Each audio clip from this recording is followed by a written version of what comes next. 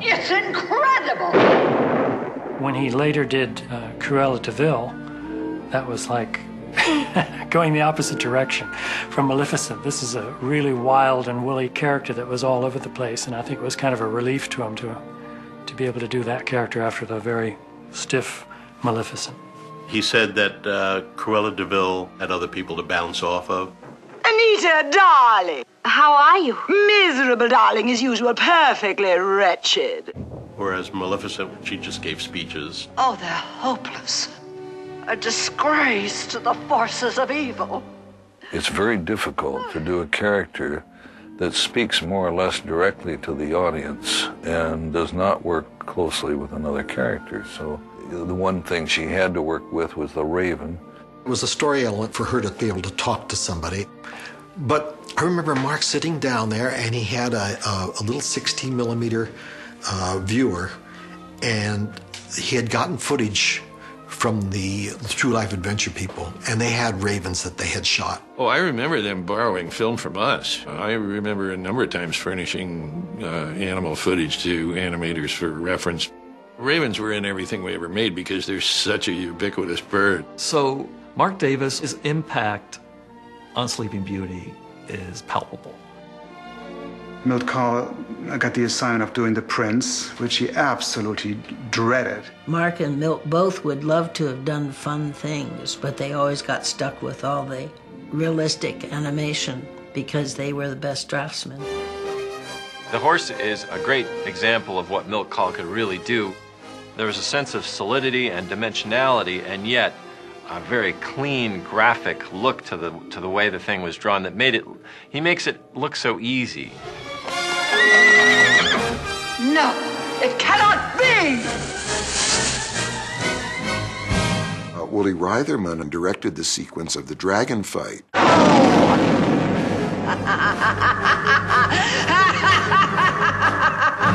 Woolie was a very adventurous man.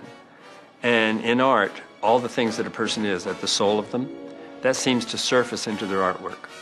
He was a fighter pilot in World War II, and so, he'd seen a lot of action, and he loved action.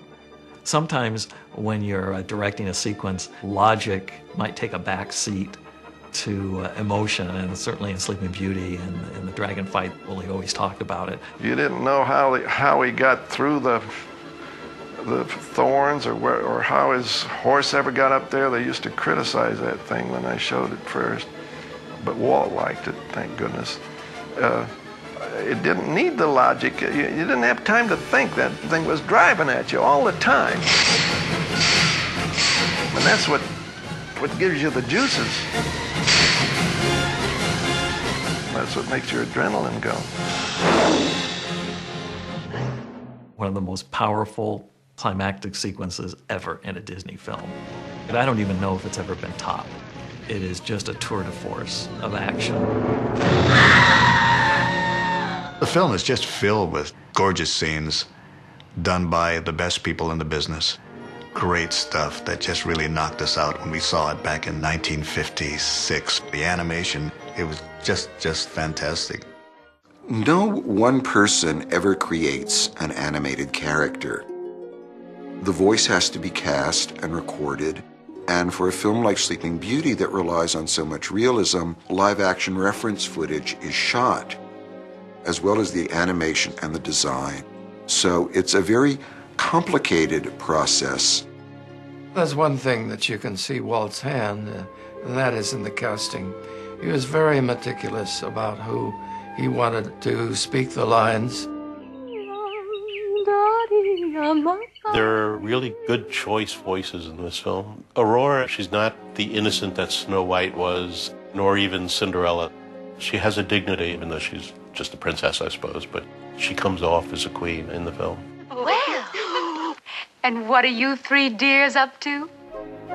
Mary Costa is like the perfect fairy tale voice, very clean, and she had to work on this almost mid-Atlantic, somewhat English accent because she comes from the South and she had to get the Southern accent out of there because this is a European fairy tale, but she managed beautifully, I thought.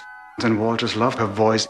Walt Disney called me and he said, "You have a warm, warm voice, and it expresses love from your heart. Also, your voice is so naturally placed that you can use your singing voice as an extension of speech. I wonder why each little bird has a someone. And he said, I want you to drop all of the colors and the things that you feel about Briar Rose to your vocal palette, and I want you to paint with your voice. I'm awfully sorry. I didn't mean to frighten you. Oh, it wasn't that. It's just that you're A stranger? And Prince Philip with Bill Shirley is just as well a really good, solid voice. We all had a schoolgirl crush on Bill Shirley. He was so nice. He was handsome, he sang beautifully, and he was such a gentleman. He was a pop singer. I know you. I walked with you once upon a dream. She was really an operatic singer, and she proved it later by singing with the Metropolitan Opera.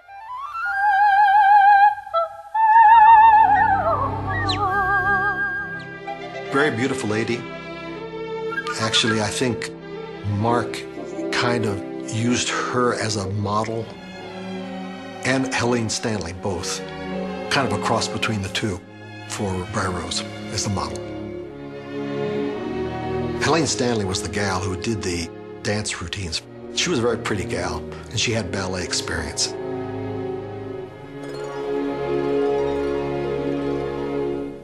Alice Davis, who had a degree in fashion design and had worked as a clothing designer, had designed and made the costume for Aurora.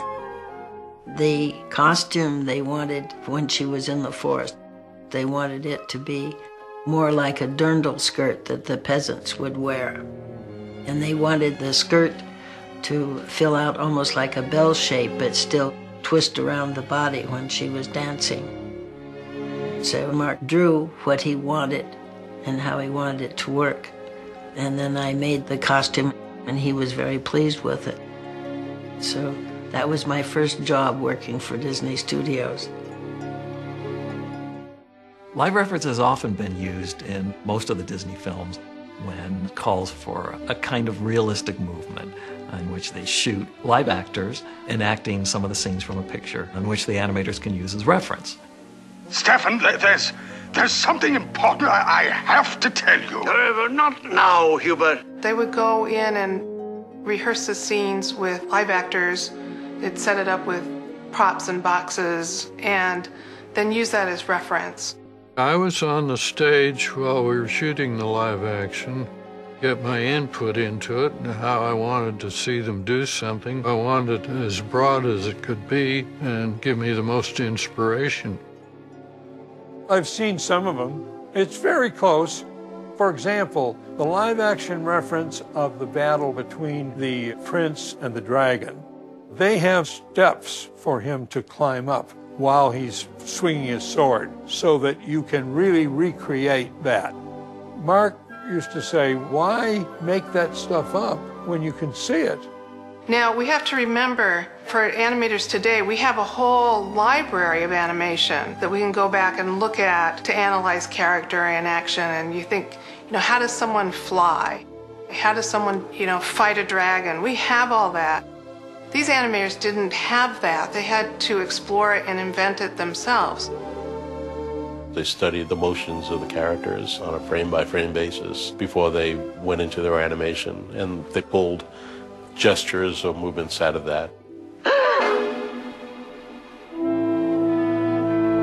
Eleanor Audley, who did the voice work, did a lot of the live action. If you ever saw an actual still photo of Eleanor Audley, you can just think of Maleficent, because he drew very much from her personality to bring that to life in the film. I knew when the actors were coming in to record on the lot, and so we would all watch them parade in and say, that's her. That's Eleanor. That's the one who's Maleficent. Look at her. She looks like what we're drawing. Fools! I think Eleanor Audley's voice is an enormously impressive voice. Eleanor Audley was a vocal artist who had a Disney past. She was the stepmother in Cinderella and just played it to the hilt. Eleanor, for me, is the most interesting of the characters to watch in Sleeping Beauty, mainly because her voice is so powerful. Listen well, all of you.